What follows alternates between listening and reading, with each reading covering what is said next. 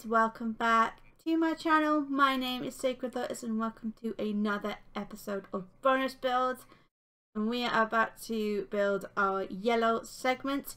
So let's pull up the custom generator and we'll see what our prompt is for today.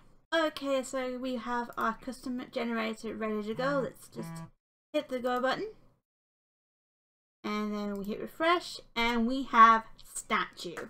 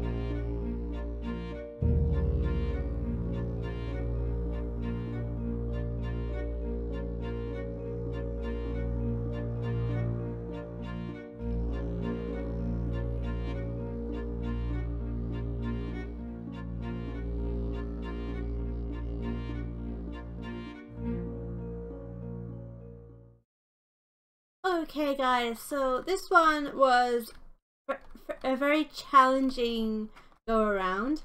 Humanoid structures are not something I tend to build a lot. I took inspiration from a lot of reference images of statues. This one being, I was trying to take the pose from a statue of a Roman muse or a Greek muse, and this isn't what we ended up with. The faces is a bit trippy. I do have to say that. It kind of looks like two animal faces touching noses a bit. But this is what we ended up with.